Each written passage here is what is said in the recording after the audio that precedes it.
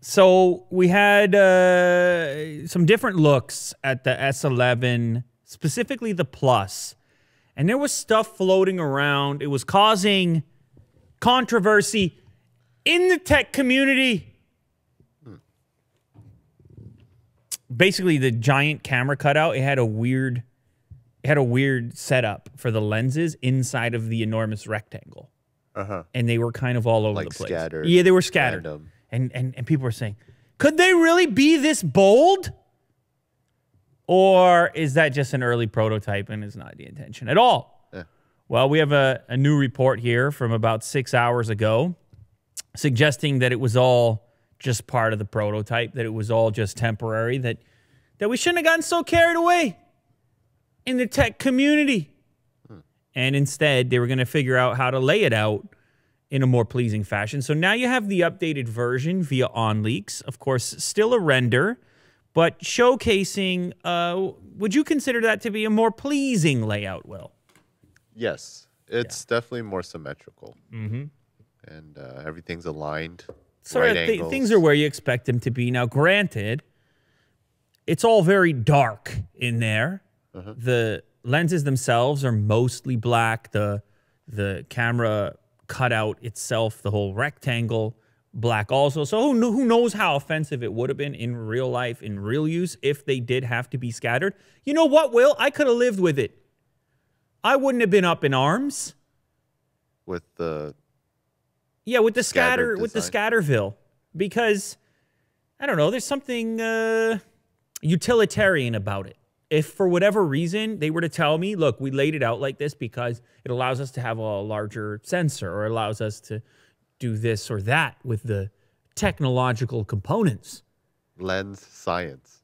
Yeah, if there was some lens science that they could back it up and say, no, you don't understand. We had to move them in this particular way because they were interfering with the performance of the other one or whatever. Then I'm like, all right, I can live.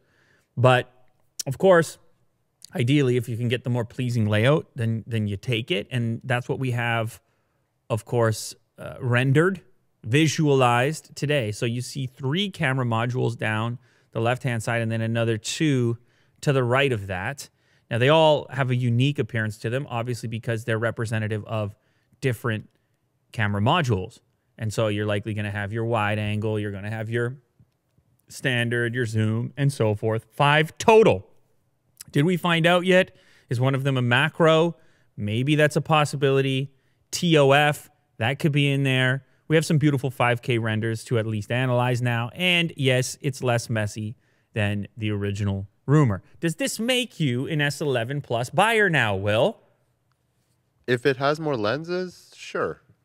Yeah, if it has like a macro lens, it's got a be down for that. Got an Otis mode on it. Otis lens. Yeah. You went out in nature, didn't you?